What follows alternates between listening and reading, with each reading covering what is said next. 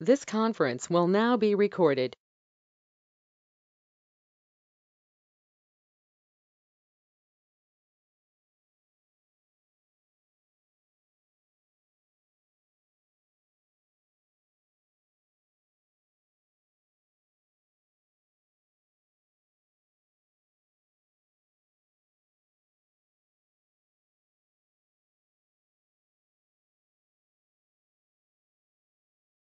Yeah,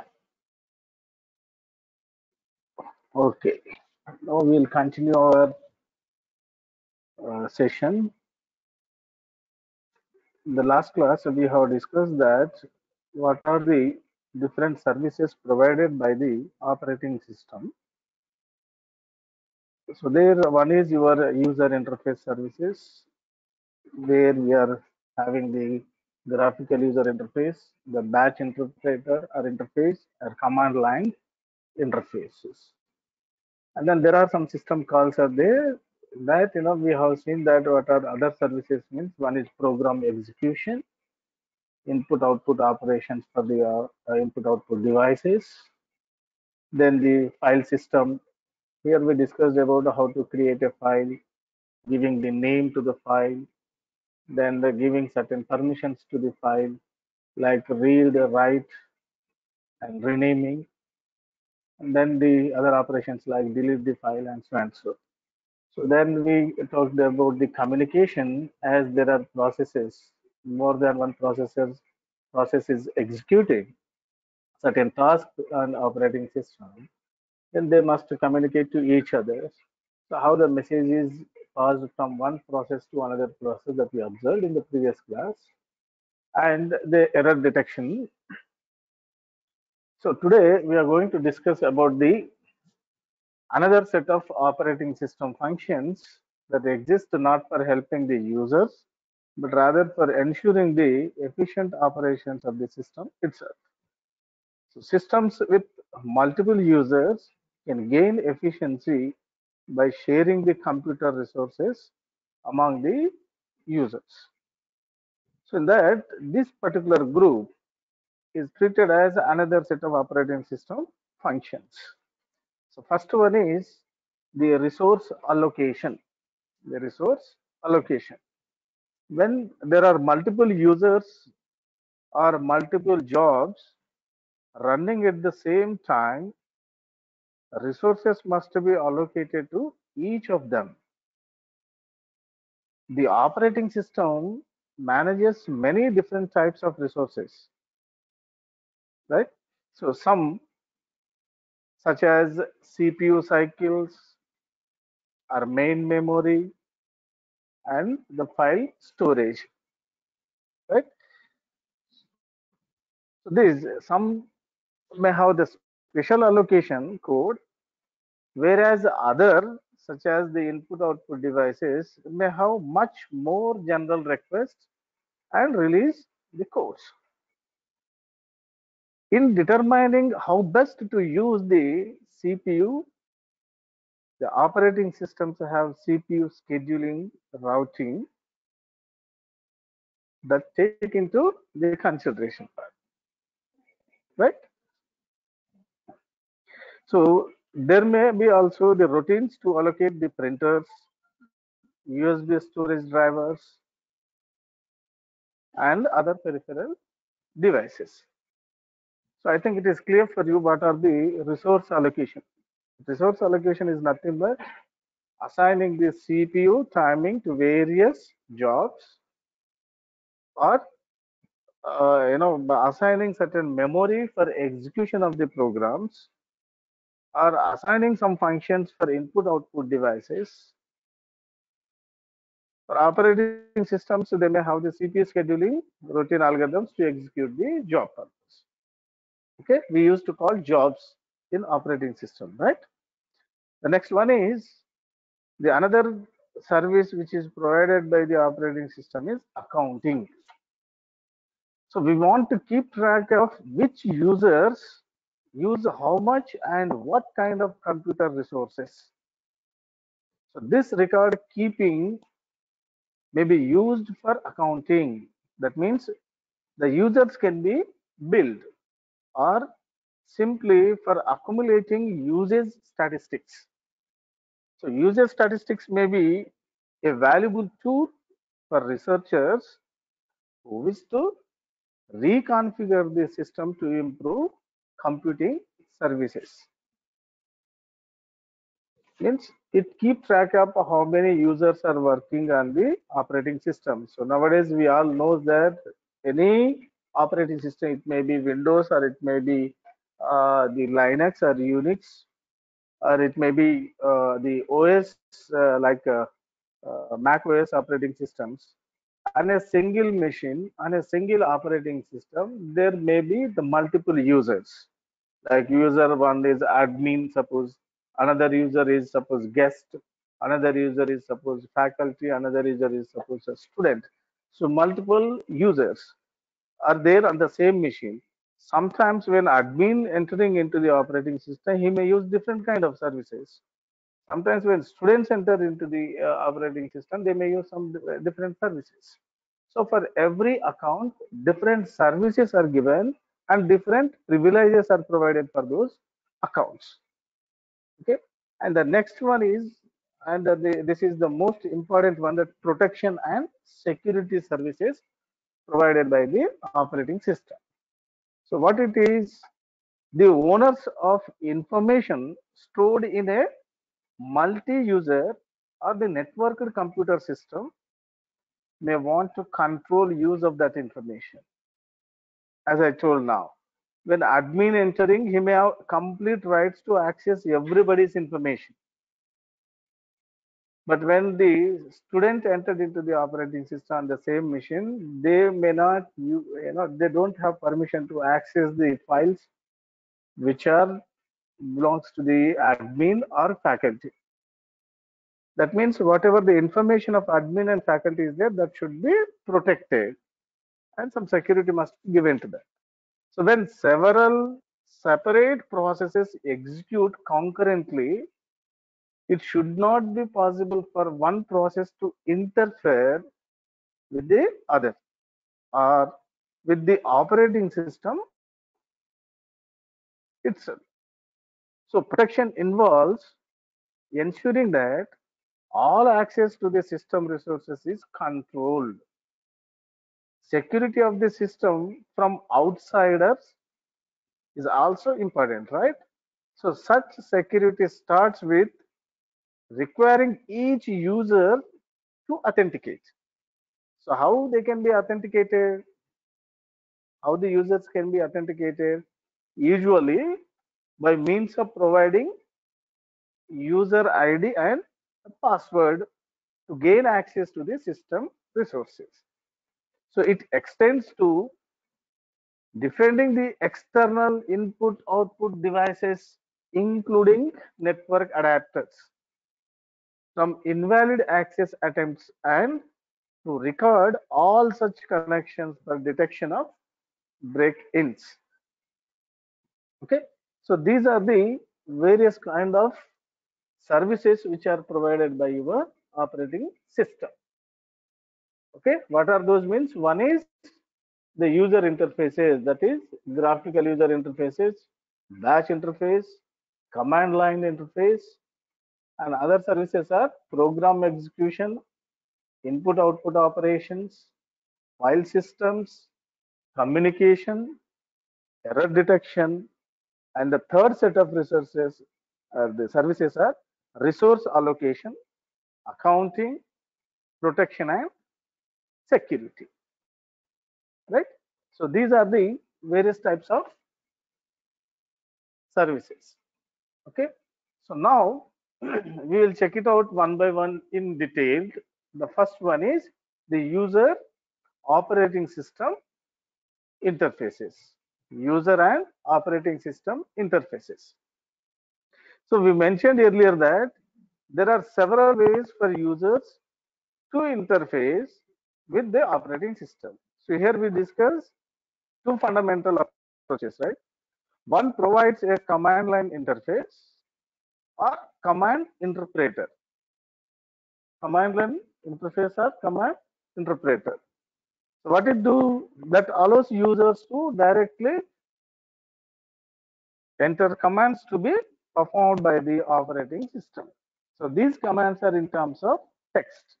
So these texts are taken from the keyboard, right? So the other interfaces that allows users to interface with the operating system via graphical user interface. That means there you can find the icons, or we used to call sometimes items, and those items are the menus will be selected by your mouse pointer or sometimes from your keyboard pointer. And once you select the item or the icon, automatically the operation will be invoked, right? So the first we think about the command interpreters or command line interpreters. Some operating systems, including the command interpreter in the kernel, right? So the others, such as Windows and Unix, treat the command interpreter as a special program that is running when a job is initiated or when a user first logs on, right? So on systems with multiple command interpreters to choose from, the interpreters are known as cells.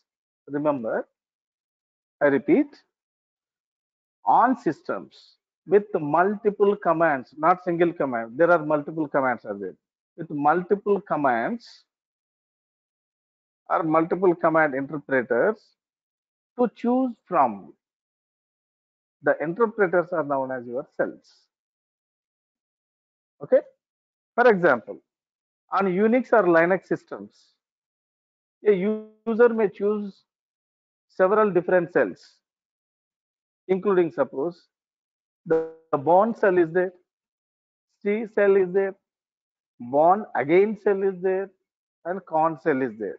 Different cells are available. What are those? One is bond cells or C cell or bond again cell or con cell. These are the various cells available in the Unix and Linux operating systems. And sometimes the third party cells which are freely user written cells are also available in. So most cells provide the similar functionality only. A user choice of which cell to use is generally based on personal preferences only, right? The main function of the command interpreter is to generate, okay, the main function of the command interpreter is to get and execute the next user specified command. Next user specified command, right? So many of the commands given at this level that manipulate files means what? They can create the file, they can delete the file, or list the file, or print that file, or copy that file, or execute that file, and so on. So the MS-DOS and Unix shell operates in this way only. So these commands can be implemented in two general ways. So in one approach, the command interpreter itself contains the code to execute the command. For example, a command to delete a file may cause the command interpreter to jump to a section of its code that sets up the parameters and make the appropriate system calls. In this case, suppose the number of commands that can be given to determine the size of the command interpreter, since each command requires its own implementing code, right? Its own implementing code. So an alternative approach is used by the Unix, that is among other operating systems that implements most commands through system programs. In this case, the command interpreter does not understand the command in any way. It merely uses the command to define and identify a file to be loaded into memory and execute that. So this is another kind of approach. So here on the screen you can see As I told in the previous discussion, there are many different cells are there, right? For example, for Unix and Linux systems, users are having different kind of cell options. What are those cells means? One is bourne cell command, another one is bourne again cell, or C cell, or con cell. Different cells are available, right? So let us just observe here. This is a bourne cell command. In the command line, you can see here everything is taken in the form of text only. So here it is written as W in the command prompt, or you can see the terminals. In the terminal, if you enter W, so this is the user mode is this one. If you enter W means it shows the what is the working environment now. So here you can observe what is the time on the system, the time which is showing on the system, how many users are there on that particular system, and how the load average is there. That means how the resources are utilized by these two users, and whether any user is using any virtual terminal. This TTY means tele typewriter. That means it is a virtual terminal. We used to say virtual terminals. And what kind of consoles that they are using. Console means for internet connection purpose, which console port that they are using, and what are their serial numbers. The port serial number is mentioned. This is one way. And another one is the iostat space is another command. So here you can observe when iostat space or space 5 is typed, given as an command prompt inputs, then here you can check it out. What is the speed of the disks? Disk 0 speed in terms of kilobytes and in terms of megabytes. Disk 1 speed in terms of kilobytes and the megabytes. So for every devices which are attached to your machine, that is going to be displayed here. If you type ls, suppose, so it can list all the applications and the directories and icons which are available on your machine. Everything will be displayed here, including what kind of the data is stored on your machine. If you give the command line prompt input as a pwd, means present working directory. In this present working directory, what you find? Who is working on this machine now? What is the IP configuration? What is the speed of your internet? What is the upload speed? What is the download speed? So everything will be displayed on your terminal screen. So this is about a machine of which is using the Bond cell command interpreter in Solaris 10 systems. Okay. So now come to the graphical user interface. Okay, graphical user interface. So the second strategy for interfacing with the operating system is through a user-friendly graphical user interface, or sometimes we used to call it as your GUI. Okay, so rather than entering the commands directly via the command line interface, the users employ a mouse-based window and the menu system, which is characterized by a desktop metaphor. Desktop metaphor, right? That means what? These graphical user interfaces are what I am saying. The users employ a mouse-based or keyboard or monitor-based desktop metaphors. So the users move the mouse to position its pointer on a images like this. If I want to do, if these are treated as images, as I am moving on these images or icons on the screen, okay, that represents the programs, files, directories, and system functions.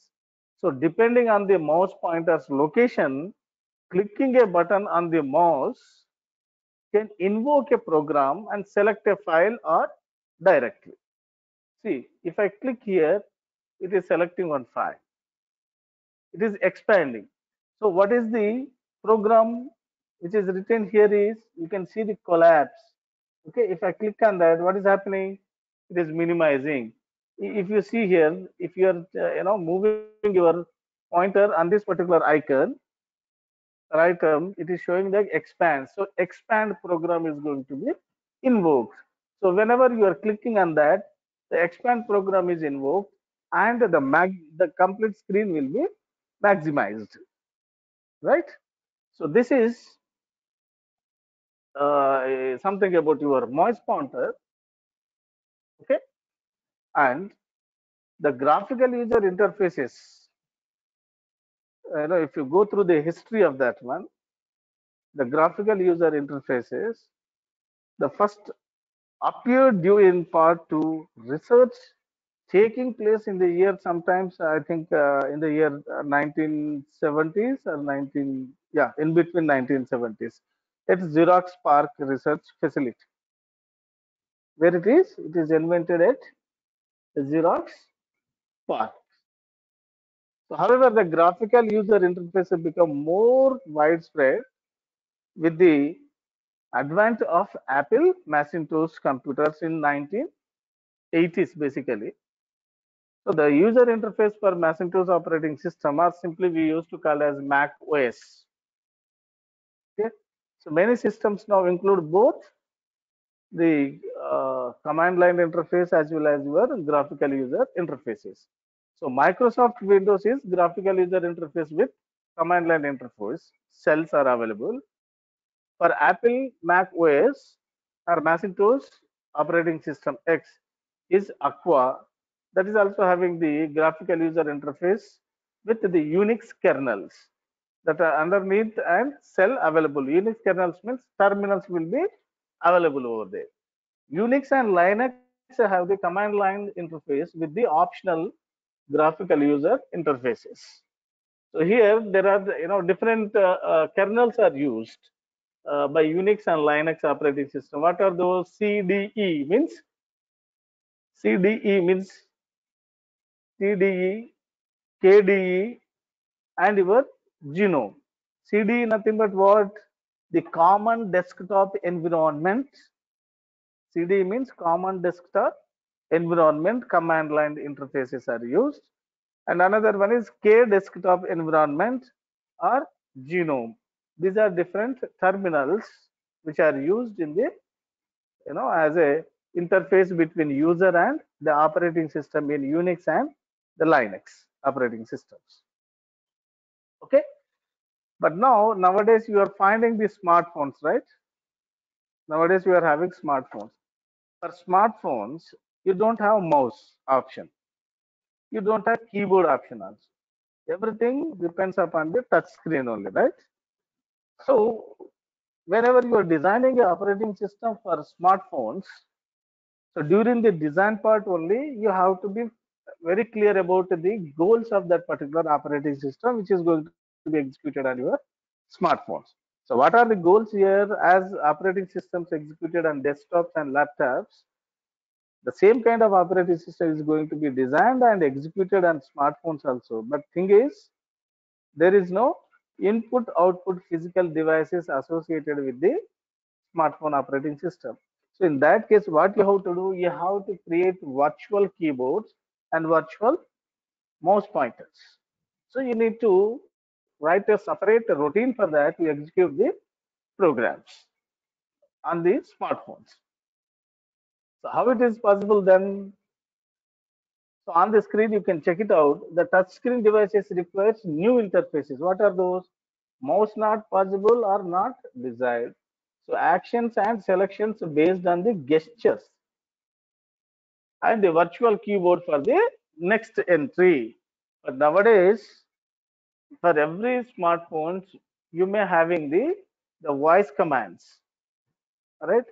Suppose if you are having Apple phone, you are having Siri over there. You can directly speak to Siri. You can say that find the direction from one place to another place. Automatically, it can open the Google Maps and find the direction from one place to another place. So there, you are not having keyboard. You are not typing anything. and you are not even having the mouse pointer over there.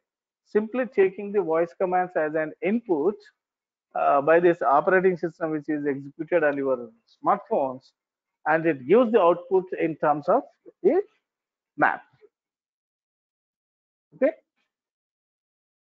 The next one is the choice of interfaces. The choice of whether to use a command line or the graphical user interface is mostly one of the personal preferences. That means what? System administrators who manage computers and the power users who have deep knowledge of the system frequently use the command line interfaces. Who? System administrators and the power users who have the complete or deep knowledge of the system, they frequently use the command lines because they know everything about their system. So instead of going on your graphical user interface, they use only command line interfaces. Why? Because many of the programs won't executed. Many of the programs cannot be executed with the help of graphical user interfaces. So most of the almost all the programs can be executed by the command line interface, but all the programs cannot be executed by your graphical user interface. In such cases, the users who are familiar with graphical user interfaces, they must go on having some sort of knowledge about the command line interface. Then only some programs will be executed, or else it is difficult for the operating system users, right? So here, indeed, on some systems, only subset of system functions is available via the graphical user interface, as I am saying, and leaving the less common task to those who are command line knowledgeable. So the command line interfaces usually make repetitive tasks easier in part because they have their own programmability. For example, if a frequent task requires a set of command line steps, suppose, so those steps can be recorded into a file in a sequence manner, and that file can be run just like a program. So the program is not compiled into executable code, but rather is interpreted as a or interpreted by the command line interface. So these shell scripts are very common on systems that are command line oriented, such as the Unix and the Linux one. Okay, so I can show you one of the on the screen. You can check it out. The Mac OS graphical user interfaces. So I think most of you are familiar with the Mac OS, Mac operating system, right? So most Windows users are happy to use the Windows graphical user interface environment and almost never use the MS-DOS shell interface. But what is the difference between Windows graphical user interface and the Mac OS graphical user interface?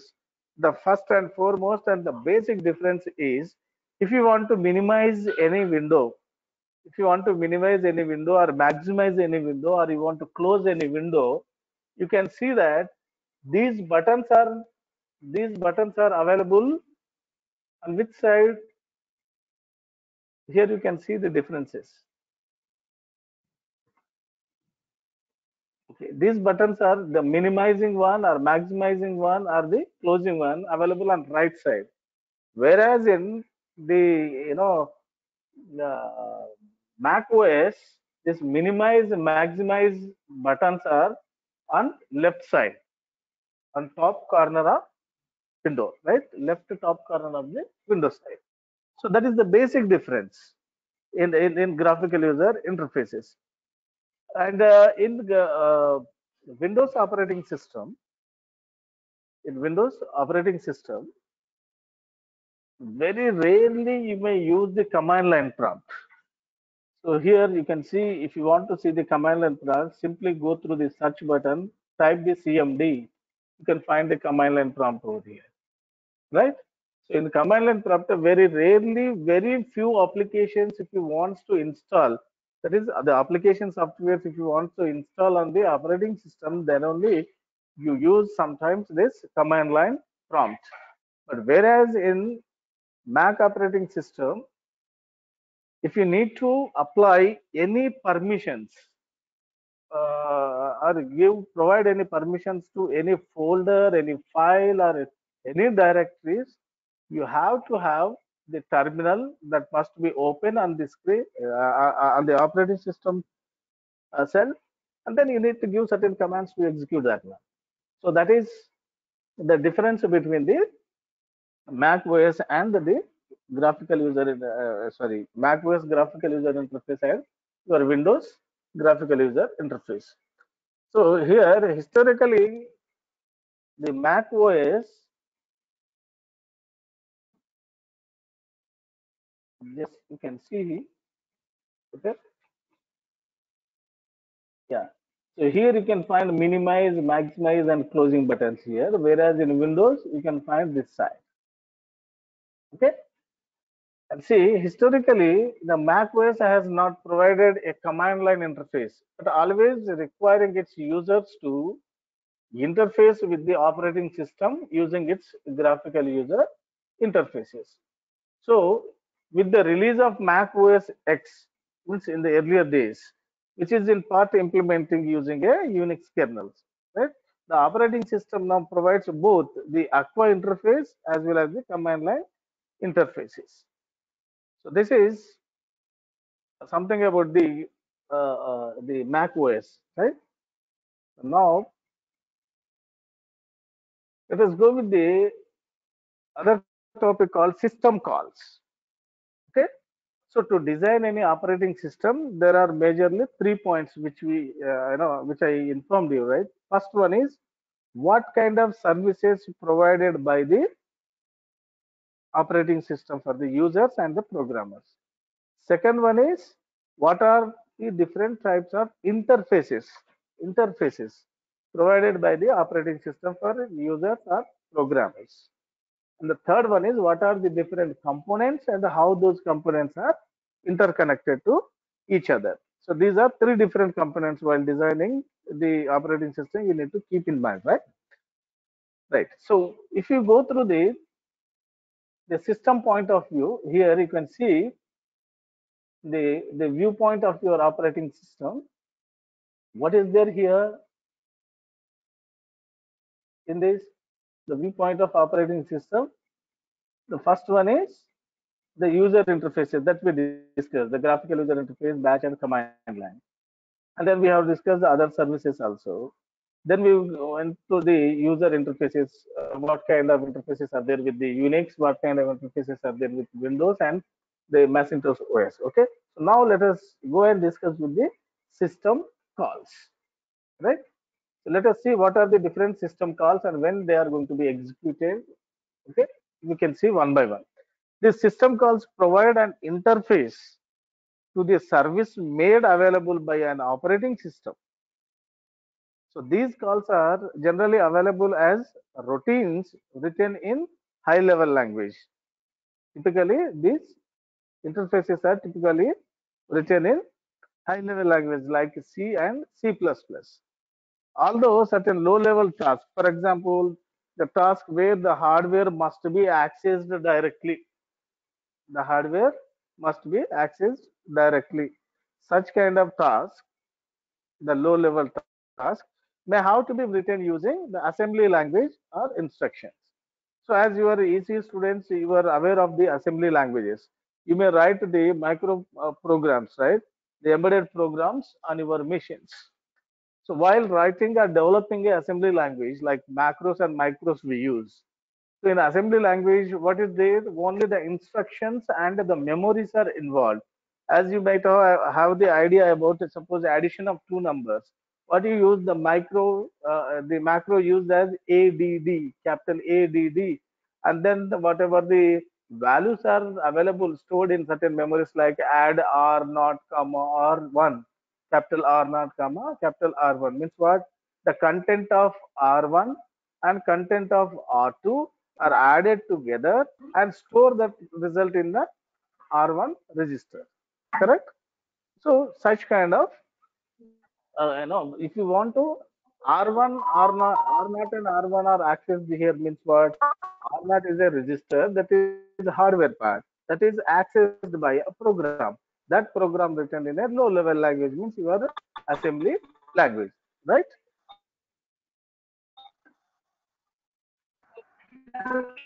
Okay.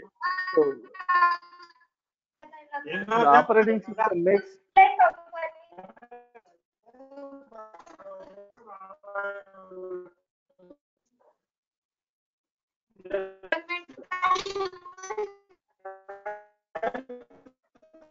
Hello, who is there?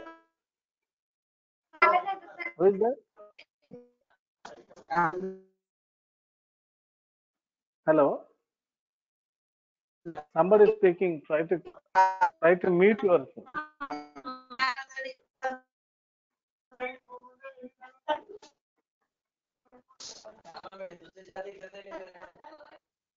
Hello,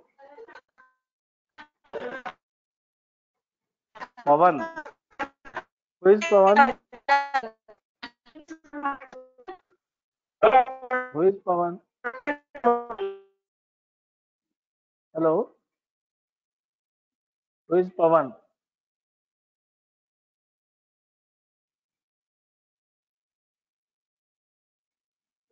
Pavan is disturbing. Who is Pavan?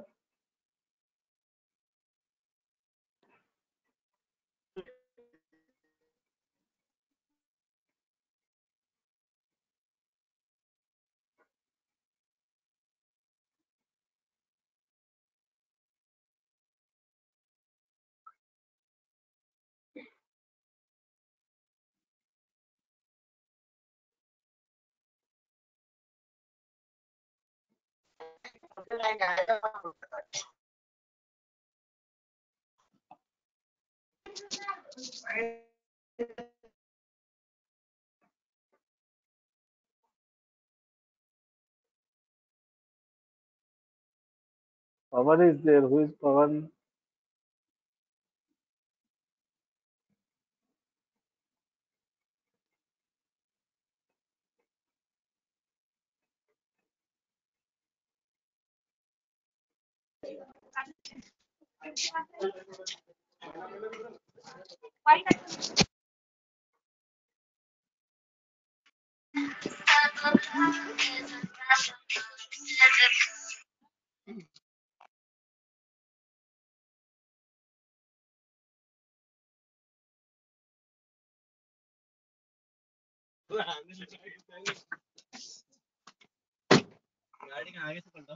ऐसे general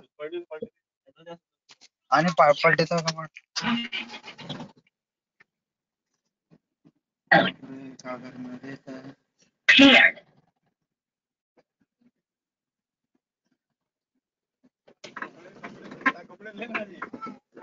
आता गोंधळ घातल्यात लगीन होते आणि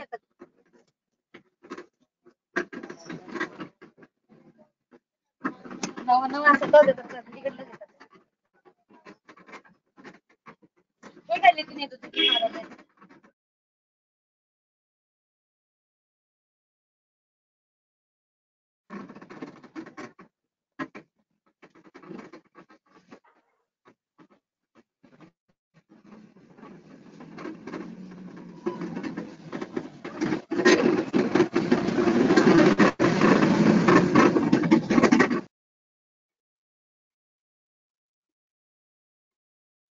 He's disturbing the entire class. Okay. Yeah. So now we discuss the system calls.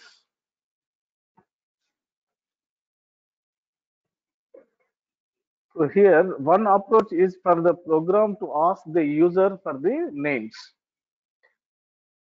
So for what is this? So let us, before discuss how an operating system makes system calls available.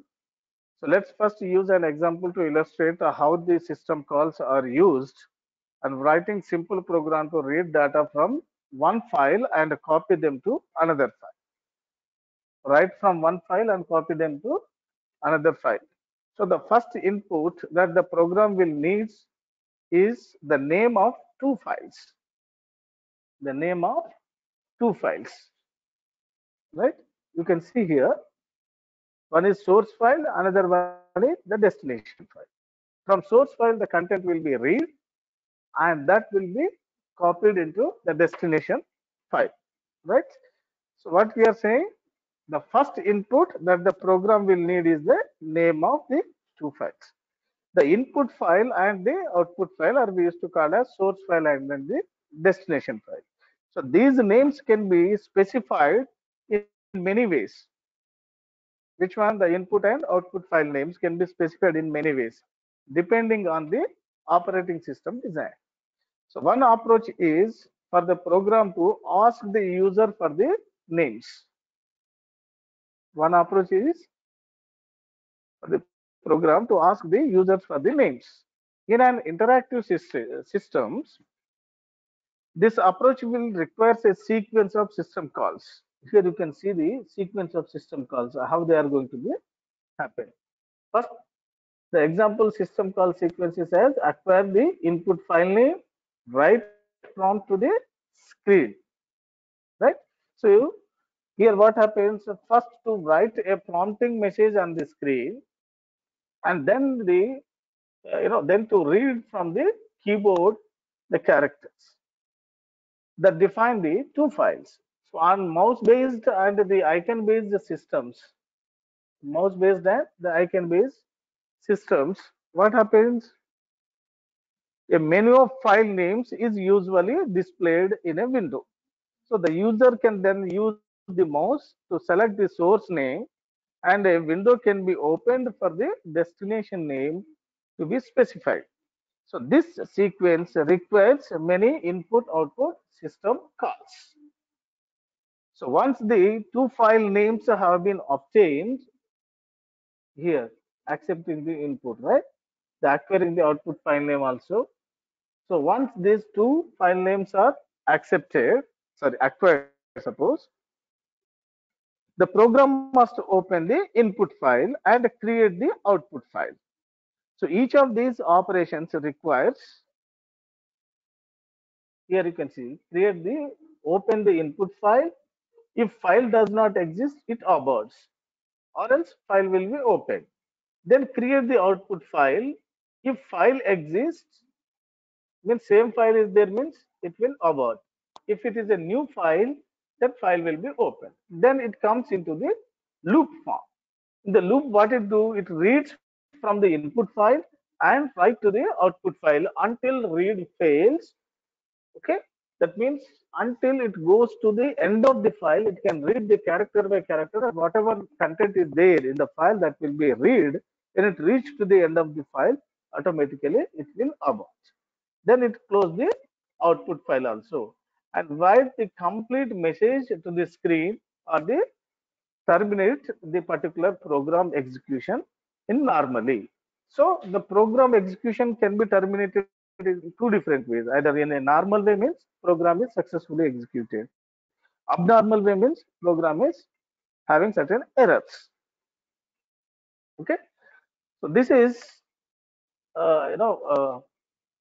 the example of the file systems, how the system calls are used for that. Okay. So now let us check one more example of the standard API. In the standard API, what happens generally?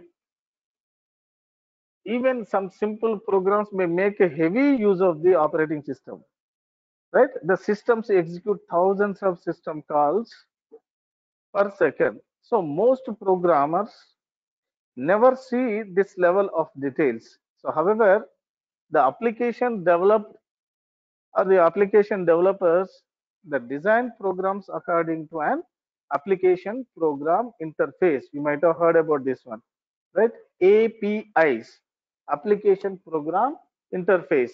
So whatever applications that you are using, the developers always develop the application program interface. Like now we are using GoToMeetings for online classes, right? For GoToMeeting also the application program interface is developed so that it can interact with the operating system and its a hardware part also, right? The API specifies a set of functions that are available to an application program. certain functions. Here you can see in this example. Okay, in my and Unix operating system, if you want to read certain content from the file, so you have to have the read function. So that is available in Unix and Linux systems. So uh, uh, the the application program interface, the API for this one is for this function is obtained from the man page. So there is one directory is there in the command line of your Linux or Unix operating system, that is man page. By invoking the command man read, man read. So on the command line, if you enter this one, the description of this API appears like this. Hash includes unistd.h, the header file. So S or S size terminal, then read function will be there, then certain parameters are given to it. So what are those parameters? So if you go and checking this, the parameters one by one, you can see a program that reads function must include the unistd that header file, as the file defines the S size terminal and S size terminal data type, among other things. So the parameters passed to read are as follows. Like, so in the parameters, what is there? First one, the integer, right? So integer means what? Integer FD. So it defines that the file descriptor to be read. The second parameter is void star buffering. It means the buffer where the data will be read into. Then size t count. Size t count means the maximum number of bytes to be read into the buffer. So on successful read, the number of bytes read is returned, and the return value of 0 indicates end of the file. If an error occurs, the read returns the value 1. Right? So here the design means the designing a program using an API can expect the program to compile and run on any systems that supports the API. So in reality, the architectural differences often make this more difficult than it may appear. So furthermore, the actual system calls can often be more detailed and difficult to work with than the API available to an application program. So there often exists a strong correlation between a function in the application program interface and its associated system calls within the kernel. So in fact, here you can see there is a typical and a number of associated with each system calls, the system call interfaces that maintains a table indexed according to the system numbers. The system calls interfaces invokes the intended system calls in operating system kernel and returns the status of the system call and any return values. It may be 0 or it may be 1. So the caller need to know nothing about how the system call is implemented, just need to obey what is the application program interfaces and understand what kind of operating system will do as a result of calls. So most details of the operating system interfaces hidden from the programmer by the application program interfaces. That means simply managed by the runtime support libraries only, some set of functions built into libraries including the compilers itself, right?